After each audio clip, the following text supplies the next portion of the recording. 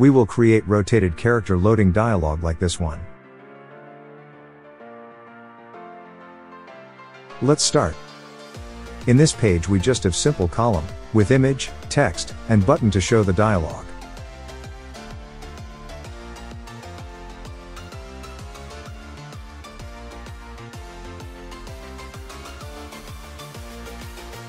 The dialog itself has a several property. We use timer to switch between images after a few seconds.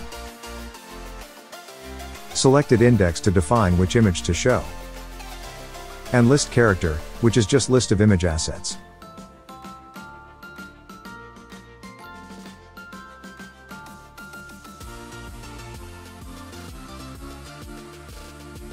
We initiate with timer periodic, so after few seconds there will be a function that called, which is a function to change to selected index or selected image.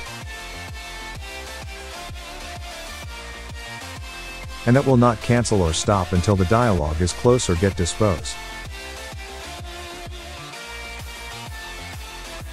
And in the dialog we just have two widgets.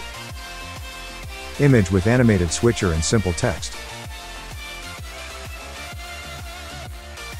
We set reverse duration to 0, so when the image changes the previous image will immediately change into the current selected image.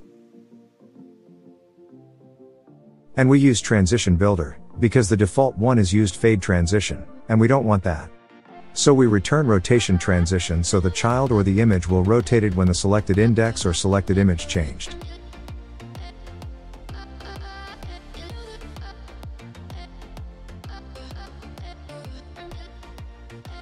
And that's it. Thank you for watching.